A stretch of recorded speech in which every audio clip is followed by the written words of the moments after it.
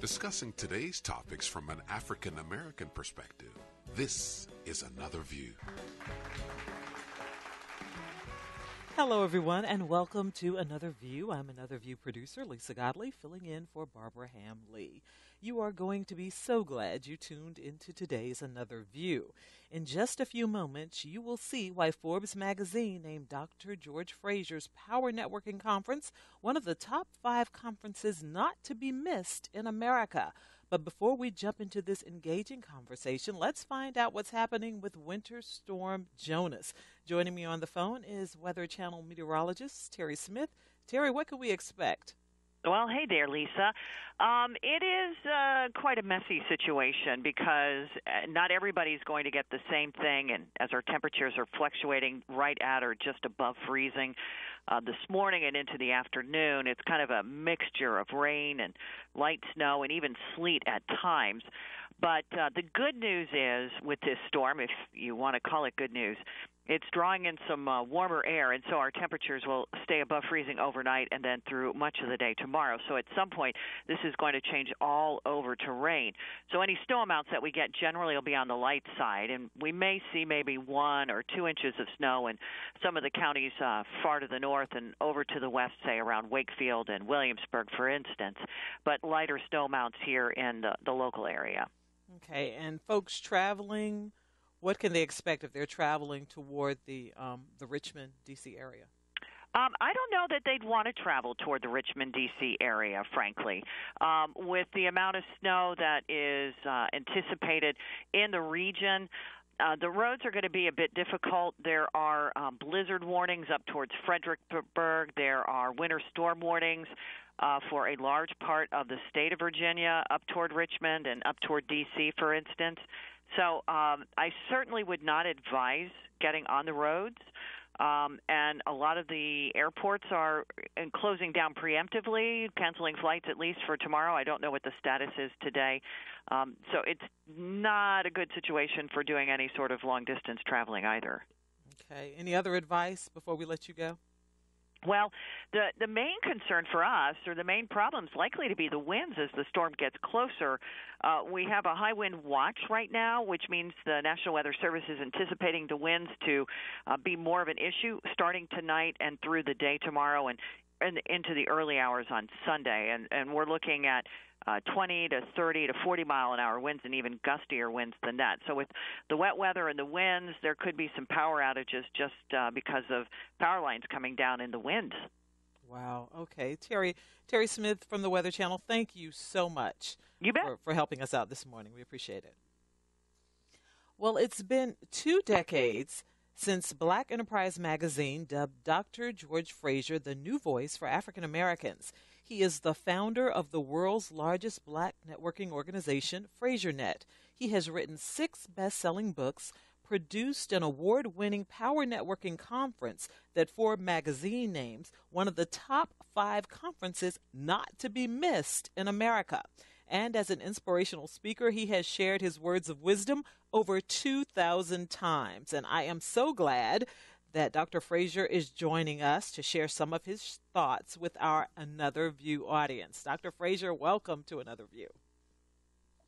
Thank you so much. It's good to hear your voice, and thank you for all the great work that you're doing. You are a community drum, and we deeply appreciate you for that. And I'm looking forward to our conversation.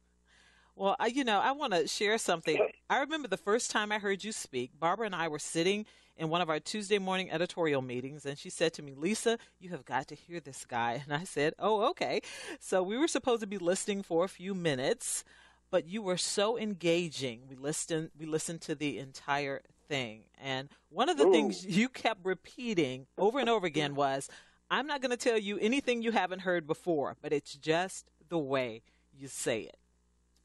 So that's right. I'm going to start with this question. For the listeners who have never heard you or are thinking, okay, who is this guy?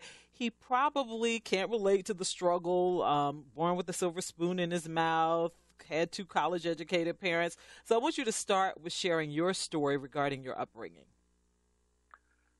Yeah, I was born with a silver spoon in my mouth, but it was rusted. And I'm one of 11 children. My father came to this country in the early 1900s from Guyana, beautiful black man, married a fair-skinned sister, Ida Mae Baldwin, from Lumpkin, Georgia, and they moved to Brooklyn, New York, and Bed-Stuy, and there were 11 of us, 8 boys and 3 girls. When I turned 3 years old, I'm the youngest. My mother became mentally ill and was institutionalized for the balance of her life.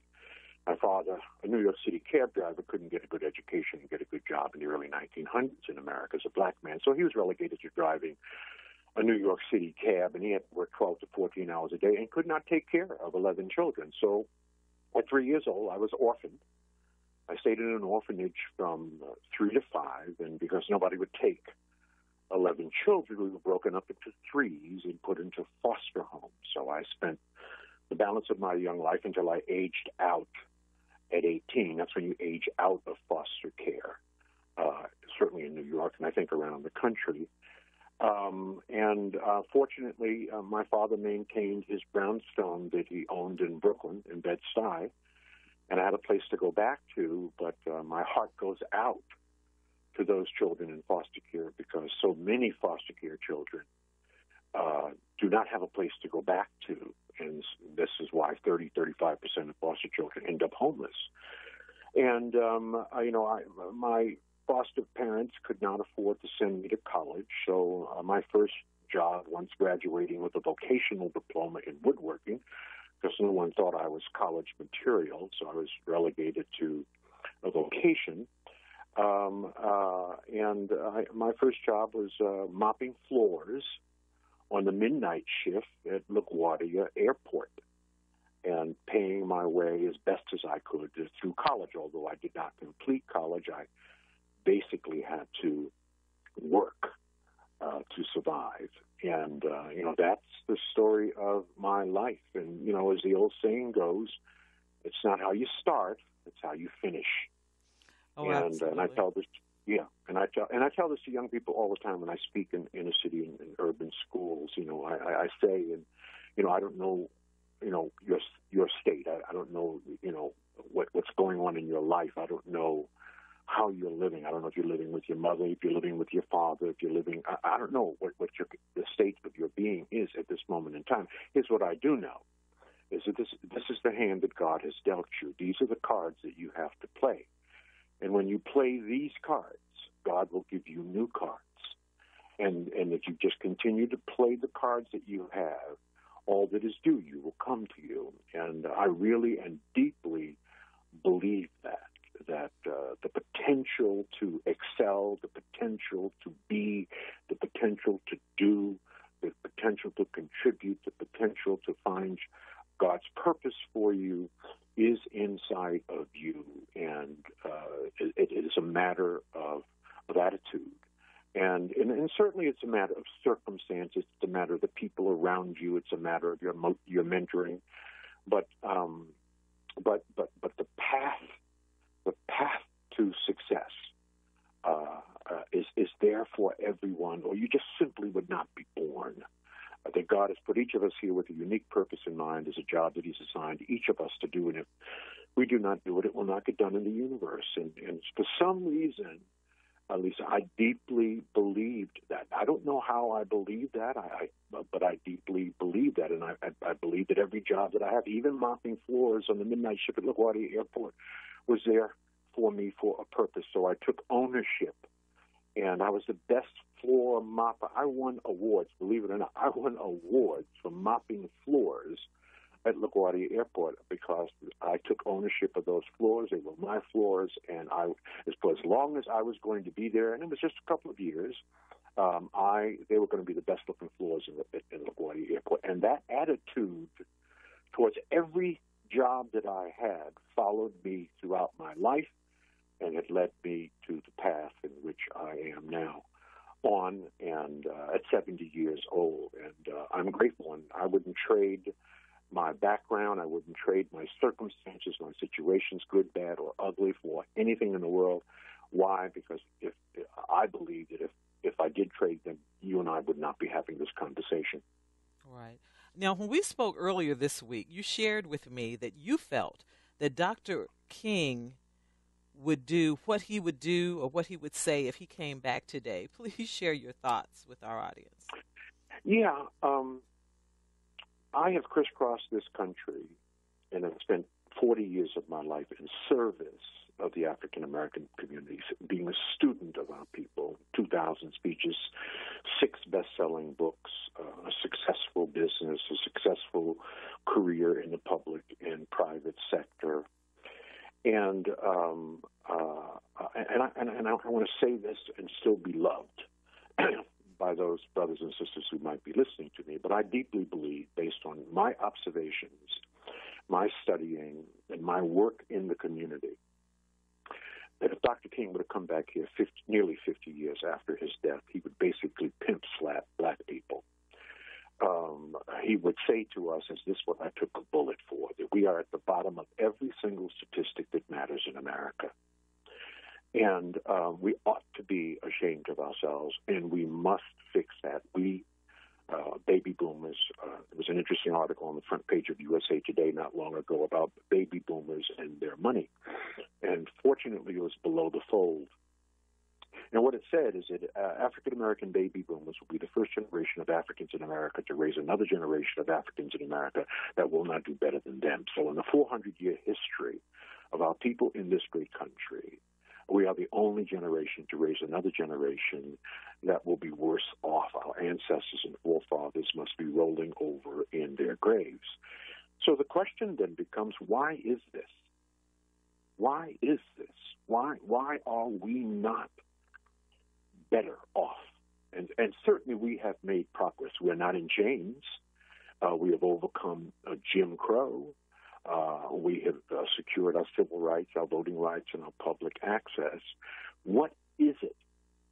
And I simply say, if the fish stinks, look to the head. It's leadership. It's leadership. And I think the African-American community has been void of the right kind of leadership since Dr. King died, nearly 50 years ago, since Malcolm X died. And we have lost our way and our sense of consciousness. You see, I was born in 1945, so I grew up in the 50s and 60s. I grew up with Dr. King in one ear and Malcolm X in the other ear, and Smokey Robinson writing the lyrics for my music instead of Lil Wayne. Have you ever compared the lyrics of Smokey Robinson to Lil Wayne? There is no comparison. I grew up when Gil Scott-Heron was singing "The Revolution Would Not Be Televised," when Stokely Carmichael, for the first time in the history of Africans in America, put the word black and power together, when James Brown wrote the classic, iconic anthem, "Say It Loud, I'm Black and I'm Proud." We were wearing dashikis, we were wearing afros. There was a consciousness among black folk in America, and I really believe it was because of the level and the consciousness kind of leadership that was supplied by a Dr. King and by a Malcolm X, and we have been missing that. I think in the last 2 generations, if not 3 generations. And I think as a result, we have backslided and we have slipped into a state of being that only we can fix. And again, I want to say this and still be loved. White people are not going to save black people. They've had 400 years. The only people that are going to save black people are black people. Now, there are some awesomely good white folk out here. I'm not condemning all white people, okay, who are liberal and want to do anything and everything they can to level the playing field. But that's our secondary strategy. Our primary strategy is what we are doing. And I believe, and I've said this many times in the many talks I've given around the country, that our state reminds me of the boiling frog syndrome. And this is science. This is not just some analogy or metaphor. But the science tells us that if you take a frog and you put it in a pot of boiling water, the frog will immediately jump out. But if you take that same frog and put it in a pot of cool water and slowly and incrementally turn up the heat, the frog's body and biology will adjust to the heat till eventually it will sit there and you can boil it to death. Well, I think that is metaphorically the state of Black America. And so we have to instill in our young people, because now we have to save our children. We have to save our children because everything we do for our children. We have to instill in our children, and this will take generations, a new mindset and a new consciousness, a new kind of consciousness. And I've articulated and written about this consciousness that I believe that we must infuse and invest and model, because I believe that we must model the behavior that we expect from our children. So, and you know, if you want me to go on, I can articulate those consciousness for you. And then there are a couple of habits that we have to fix. I believe that we have a couple of very, very bad habits. Yeah, could you share the habits? Let's start with the habits. Well, there is one particular habit. There are a couple, but there's one particular habit, Lisa, that is totally unique to Black people. No other culture of people do this but us, and it's extremely damaging. What is that habit? A.C. Nielsen came out with a major study a year or so ago on the viewing habits of America. And it stated that African Americans watch 72 hours of television a week. That's 10 hours of television a day. Now, any Negro watching 10 hours of television a day needs their behind kicked. We are simply waiting for you to die, because if you're watching 10 hours of television a day, working 8 hours a day, and sleeping the rest, you are about nothing, right? You ain't going to do nothing. You're not going to be about anything. And so this is something that this is a very bad habit. 10 hours of television a day, your life is worthless, right? You make no contribution to our people. You can't. You're watching TV. Now, there's some good stuff on television. There's PBS on television. I watch PBS. I watch Charlie Rose. I watch Tavis Smiley, right? I watch the news. I want to be up on the news, and I want to be up on my politics. But other than that, the couple of hours I may spend catching up with the world, that's it. Every now and then I might watch a movie, but that's it, right? The rest of my life is spent reading and working and investing in my craft and improving my skills and making my business better and becoming so good at what I do that it's impossible to ignore me. I had a person ask me a question the other day. Dr. Fraser, she was starting a business, and she said she was very concerned about the support that she was getting from the Black community. I said, my dear, support is secondary. The primary thing you should be concerned about is how good are you at delivering your products and services? Are you amazing at doing it? Do you know everything you can know possibly about your niche or micro niche or your business or the professional skills necessary to perform your career tasks? And if you are so good that it's impossible to ignore you, if you are excellent, if you are amazing at whatever it is that you do, you will never have to worry about support. You have to worry about support when you're average, when you're mediocre. Because when you're average or mediocre, you're competing with most of America, because most of Americans are average to mediocre, so that's where all the competition is. If you are amazing or excellent at what you do, you never have to worry about competition. You will never have to wait in anybody's line. People will wait in line for you. So focus on your skills. Focus on building the best business that it's impossible for people to ignore you. And so I think that there are many in our community that have outstanding careers. We read about them all the time. And outstanding businesses. Look at the BE 100, right? The Black Enterprise 100, and there are others. But too many of us are performing at an average to mediocre level, right? Now, we can say the same for other cultures, but I'm not concerned about that, right? They should be concerned about that. I'm concerned about where we are and what we are doing and how we are going to overcome very, very oppressive conditions. Because if you're black and mediocre in America, you better leave, because you're going to be marginalized in this country and you will ultimately be destroyed. So we have to be better. Now, I'm just repeating what my mama and my daddy taught me 50 years ago. They said to me, you're going to have Georgie boy. That's what they used to call me. Georgie boy, you're going to have to be twice as good to get half as much. They were right then, and they're still right. So it's not fair. It's not right.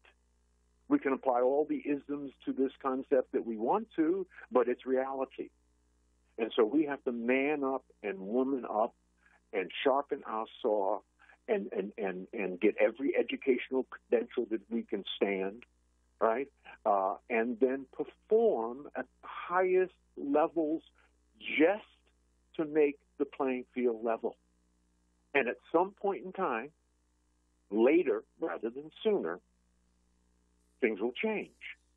But I think for us to get where we need to get, for us to infuse the consciousness and to change the habit, to change actually the three habits. The three habits I want black folk to adapt, but it's going to take a generation or two. One, an insatiable appetite for personal growth and development, driven by the need for constant, never-ending improvement, lifelong learning, and this is actualized by greater knowledge of self, less entertainment, more study, and more reading.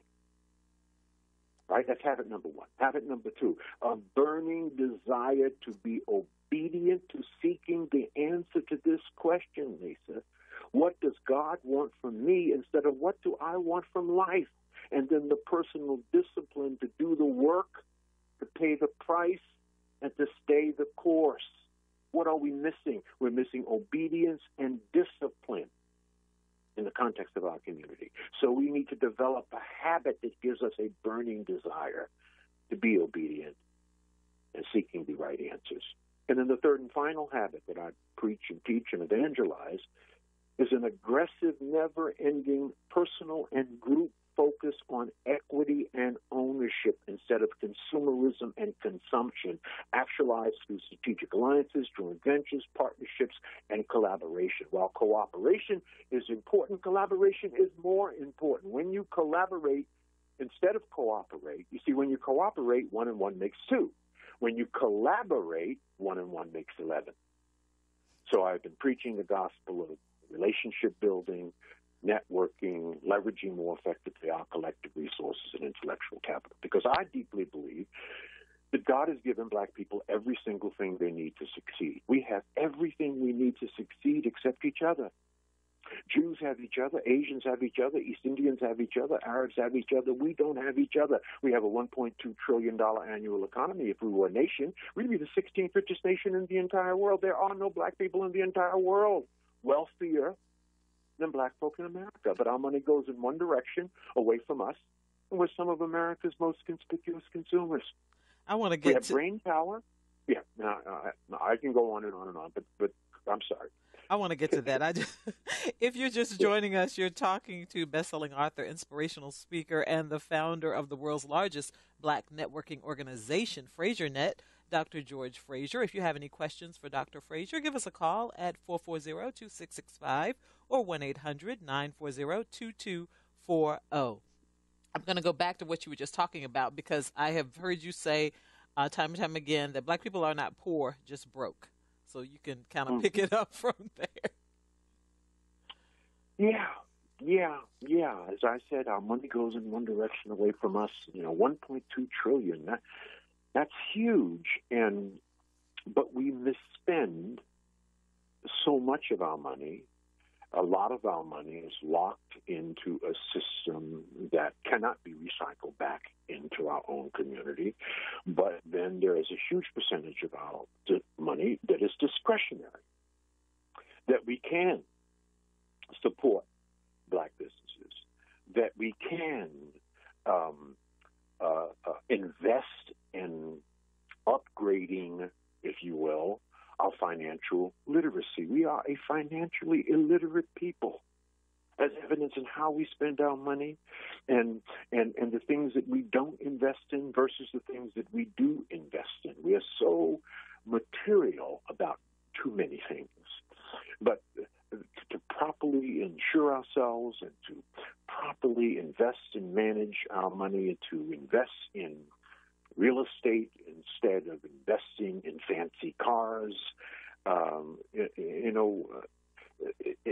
it just doesn't make sense. Now, it will take time to get us to move beyond the psychological necessity of buying the best and brightest stuff to drape our bodies and to drive the biggest and fanciest cars so that we can assuage the pain of oppression and say to the world in this very superficial way that I am somebody. Yes, I have a Louis Vuitton. I wear red bottom heels, right? I live in the fanciest neighborhoods. So it will take us time to get and to move beyond that.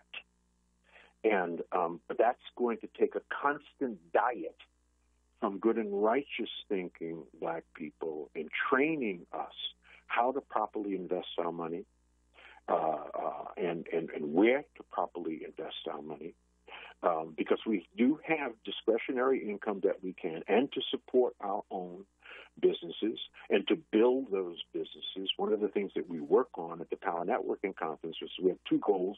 The conference is 15 years old, and we work on two things. And we'll be working on these two things until I'm gone and pass the baton on to the next generation that will do the conference. It will take us 100 years to achieve these two things. What are the two things?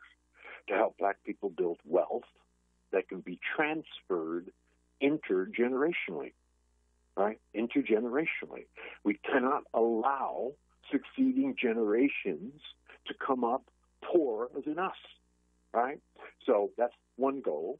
That will take about 100 years. It'll take about 3 to 5 generations to work on the consciousness, to work on the mindset, to work on the psychology necessary for us to grasp why it's so important to think about and to treat our precious financial resources in a different kind of way. So we work on that. We train on that. We provide all kinds of options and all kinds of insight. The second goal is to help Black people build businesses that will ultimately help us become the number one employer of Black people. That we must become ultimately the number one employer of our own people. Why? Because that's the only way to raise up the poor. We must create work and jobs for our people. Jews are the number one employer of Jews. Asians are the number one employer of Asians. East Indians are the number one employer of East Indians. Arabs are the number one employer of Arabs. We too must ultimately build businesses that employ our own people. And that will take 3 to 5 generations. That will take about 100 years to achieve. Wow, that's a long one time. Generation. I know it's a long time, but think about this deeply, Lisa.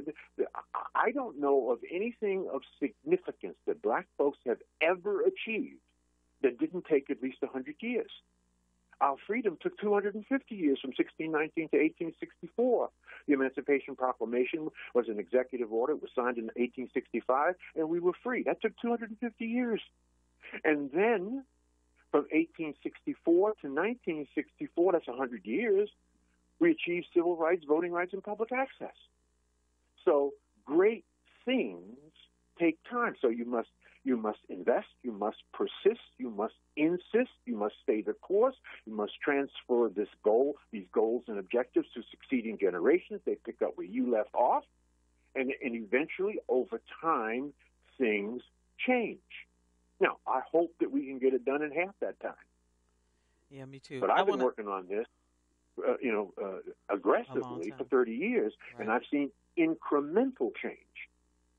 Okay. So I want to take a call, if we can. Sure. Michael's calling us from Portsmouth. Michael, go ahead with your call. Yes. I like your guest on the show.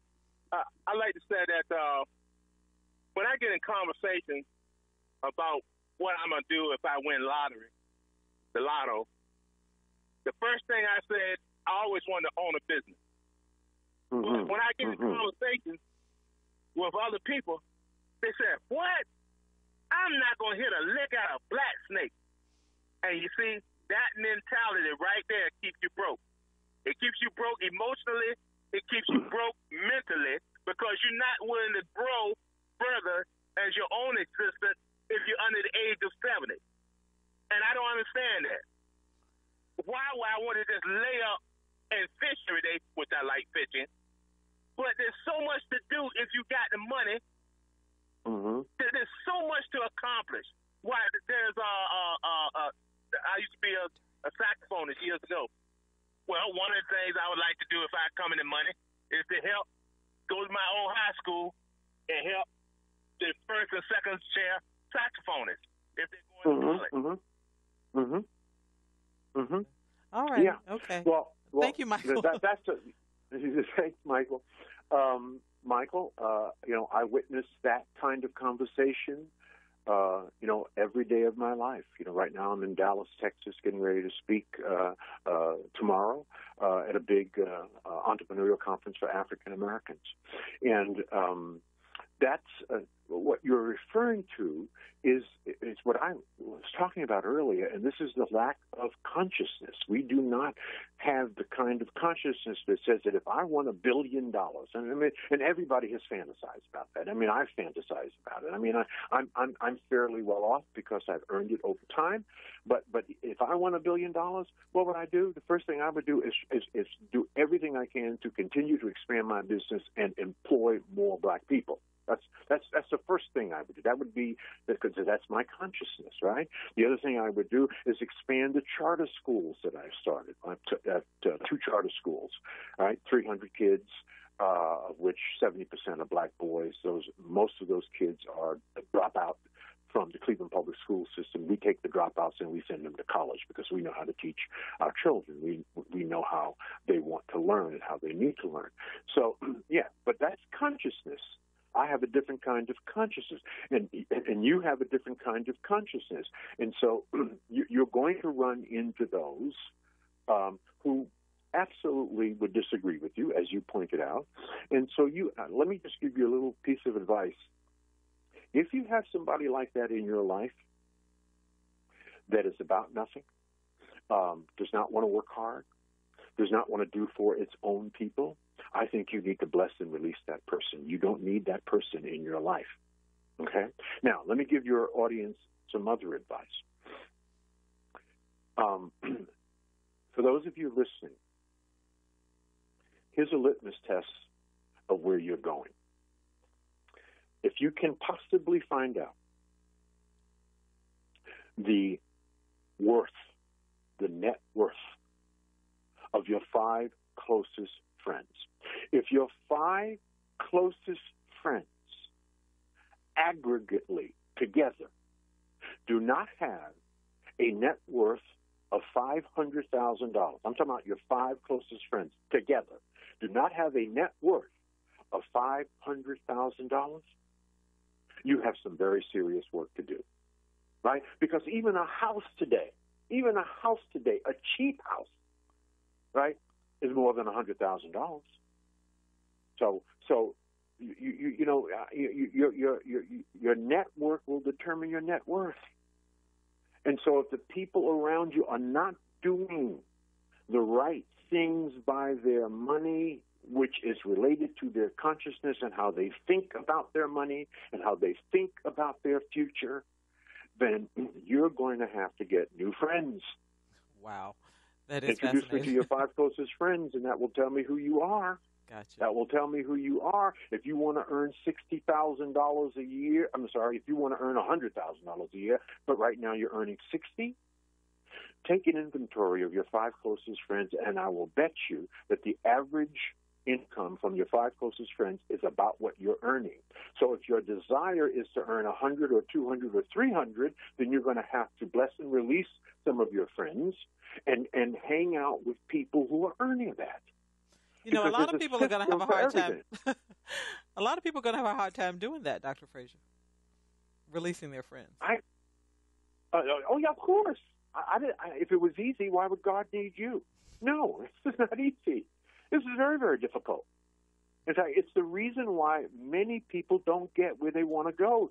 They are encircled by the wrong people. They have the wrong friends. There's a major Harvard study, a 71-year continuous Harvard study that was presented on TED Talks. And brothers and sisters, if you're not watching TED Talks, you need to watch TED Talks. And they did a 71-year continuous study, and earlier this year, it was this month actually, they made a major presentation on the finding on TED Talk. And they said at the end of the day, after studying 71 years and hundreds of people and looking at their life throughout every passage of their life, that the bottom line, I'm trying to remember how they characterize it. The bottom line reason that each person achieved whatever it is that they achieved in life, the thing that was most effective and the thing that was most impactful and most influential were their relationships. Not their education, their relationships. Their relationships. Okay. So your relationships are everything. Let me say that again, right? You thought education was important. Oh, yeah, don't get it twisted. Education is profoundly important, but it is not enough, right? Your EQ, your emotional intelligence, will be more important than your IQ, right? Your IQ. In other words, your friends and associates will ultimately determine your life, beginning with your significant other. Now, screw that up 3 or 4 times and see what your life looks like. Okay. So it begins with your significant other and then your close personal friends. Okay. Let's take another call. Clyde joins us from Hampton. Clyde, go ahead. I'd like to say that I appreciate all that I've heard Dr. Fraser say. If I didn't know better, I would think that he and I are brothers from a different mother. We probably are. Well, that's right. We're the same age. The way we started off was very similar.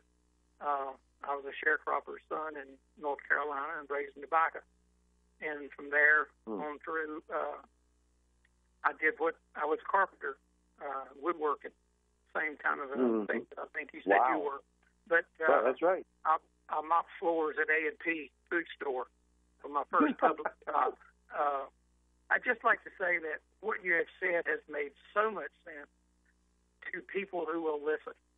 I've tried to tell my son that over time, and it just didn't work. You have to have an ability to choose good habits, just like you said. That's right. People to support you and be obedient to those things and to succeed. I dropped out of school when I was in the 9th grade because I had failed 2 grades before that. I joined the Army. Things like that don't hold you back. They don't make you who you are. They don't determine who you are. They make you better if you learn from them. And I'd just like to say that I wish you were running for president. You'd have my vote. God bless you. Thank you, Clyde. Thank you for that call. That's the ultimate compliment. If I could be just a quarter of our president, Barack Hussein Obama, who I just think is awesome, I would be a better man. So thank you. That's a very high compliment. I appreciate you for that. Dr. Fraser, I have another question for you. You have a formula for turning this bad economic situation around. I remember you mentioning learn to earn and return. Can you break that down for us? Sure. I believe at the end of the day, in the gospel of consciousness, obedience, and discipline, which will ultimately enable all of us, each of us, to learn, to earn, and return, right? So yes, life starts off with learning, formal and informal education, as much as you can cram into your mind, and then deeply commit yourself to lifelong learning, constant never-ending improvement, and personal growth and development, all right? So you've got to learn, And the old saying goes, if you want to earn more, you have to learn more. And that is the gospel truth. I started off the conversation by talking about that.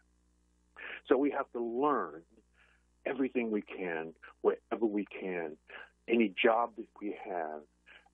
God is constantly talking to us, telling us exactly what to do. But most people choose not to listen. Why? Because he is telling us to change, right? So if you have this job that perhaps that you got because you wanted to earn some money, and it's a menial job, but there's something that you can learn from it. You learn from it. You get bored with it. God is whispering in your ears. You've learned everything you can from this job. It's time to take a risk and move on to something that you can learn something new. So you can learn from every job. I learned from my days of mopping floors and stacking cans in supermarkets, right? And then, but I didn't stay there. I mean, I knew I wasn't going to be doing it the rest of my life, but there were things that I could learn.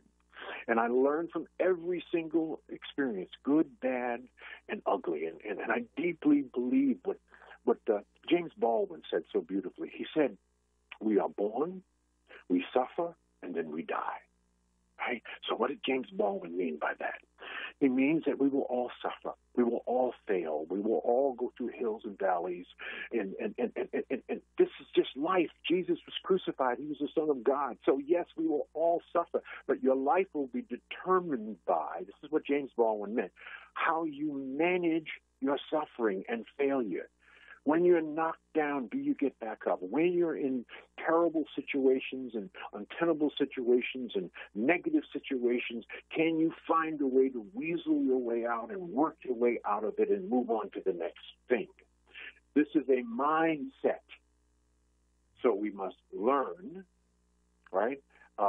We must negotiate the valleys before we climb Mount Everest, right? And then once we learn, we continue to build our capacity to earn. And that capacity actually never ends, right? Just as learning never ends. Now, the part that's missing from my perspective of serving our community for 40 years is that we're not returning. There are many of us who are learning, many of us who are earning, but far fewer of us are returning. And that's the piece that we have to get back to. We have to come back to our communities, and we have to save these children, and we have to invest in these children. We have to sit in these schools and sit on a desk and talk to these children because they don't see us anymore. We have left these communities. We're not returning. We know what these kids see. They see the same things that we see. So reinvesting your time, talent, and treasure back into your own community, into your own people, for their upliftment and mobility is a moral and spiritual responsibility. But that's a consciousness. That's a consciousness. Okay. And we have to get back to that kind of consciousness. And it's not that kind of consciousness never existed. It existed for literally hundreds of years in the context of our community. So that's how I see it. If you wanted to simplify and narrow it down to its essence, of everything I talk about and have written about for 40 years, it is the gospel of consciousness, obedience, and discipline that will lead to learning, earning, and ultimately returning. When we return back, when we reach down and lift up and reach back and pull forward, when we save others because we've been saved, the condition of our community will change. It will not change. As I said earlier, we have everything we need to succeed except each other. So until we learn how to, A, love ourselves, love our history, know our history, understand that we're awesome people. We're God's first people. And that's not hype. That's science.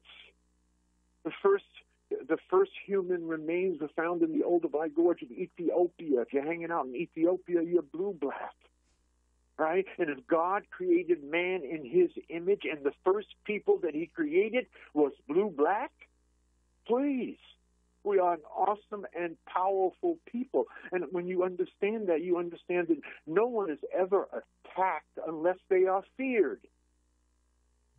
I want to get in the some... isms of America is out of fear. Okay. Why? What do they fear? We are awesome people, but we don't understand it. We have forgotten it. I got you. I want to get in some calls because the phone lines are lit up, and we only have actually about 6 minutes left in this conversation. I can't believe how fast the time has gone. Anita's on the line from Chesapeake. Anita, go ahead with your question or comment.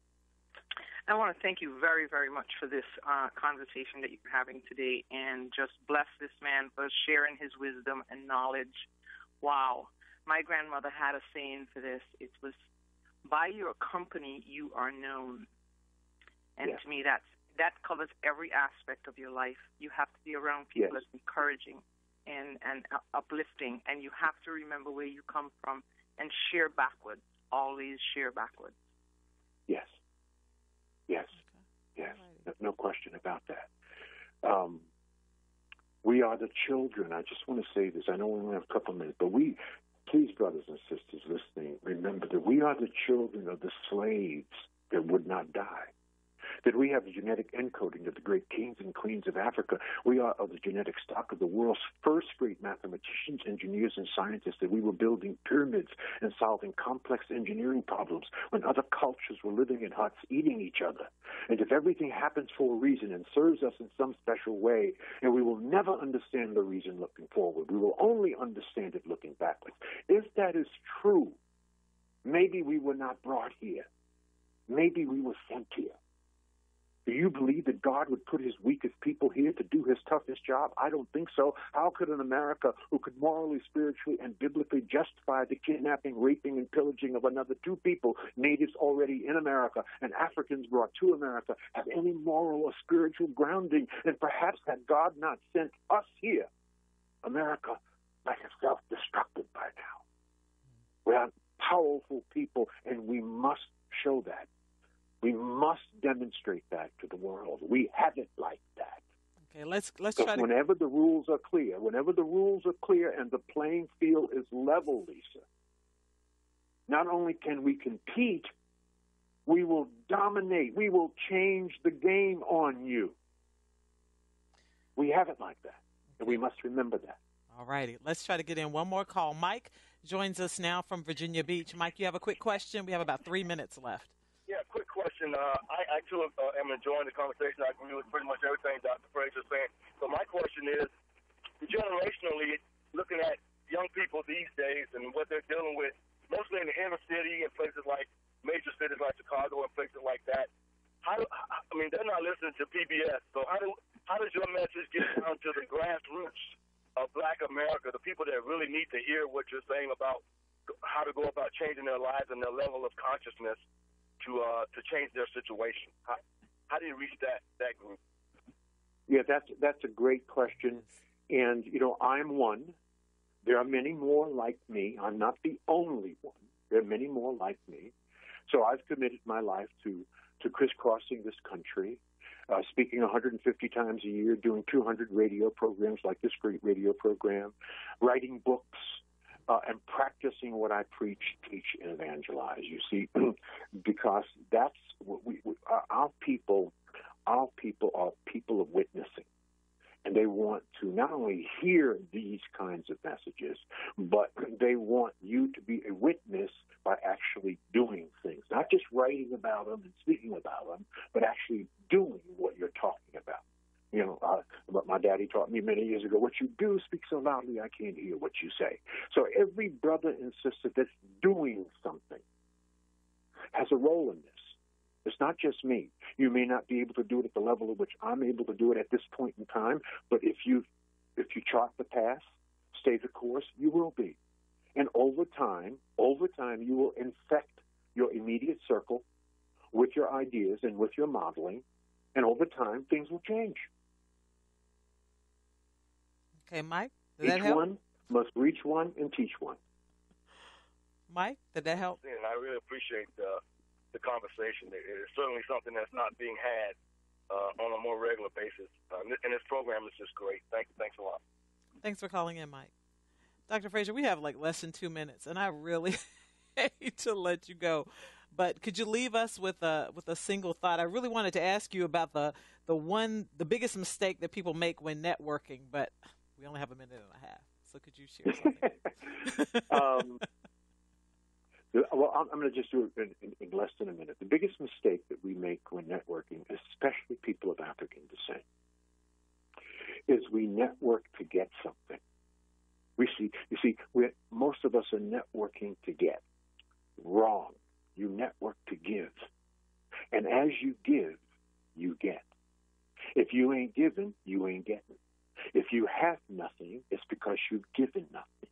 That you cannot take out of life that which you have not put into life, just as you cannot take out of the bank that which you have not put into the bank.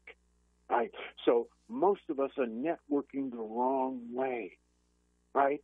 They network. You go out and you network with somebody, and the first question you ask is, "What can you do for me?" I mean, we say it in different ways, but that's the essence of the question.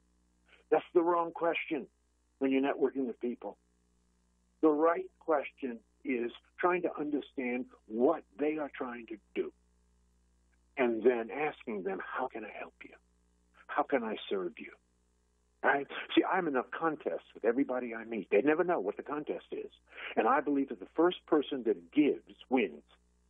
So if you're in a 10-minute conversation with me and I'm just meeting you, you're going to find that 9 minutes of conversation is going to be about you. 1 minute will be about me. What I'm trying to do is figure out who you are, what you need, and I'm going through my mental Rolodex, an inventory of things that I have access, and I'm trying to look for something that I have that I can give you right then and there. Right then and there. And if I can do that, I win. And we are out of time. And we are out of time. Dr. George Fraser, thank you so much for being a part of today's Another View broadcast. If you'd like to hear this show again, please visit our website at anotherviewradio.org or download the podcast. Our theme music was composed and performed by Jay Sennett, and I'd like to thank Danny Epperson, who so graciously filled in for me. Victor Bowen is our audio engineer, and Melanie Booth answered our phones. Next Friday, another Gears Up for another Race Let's Talk About at Town Hall. Barbara will be back here in the big chair and with another view on politics co-host Eric Claville. Have a wonderful weekend, everyone. Stay warm, be safe, and we'll see you next Friday when we get together again for Another View.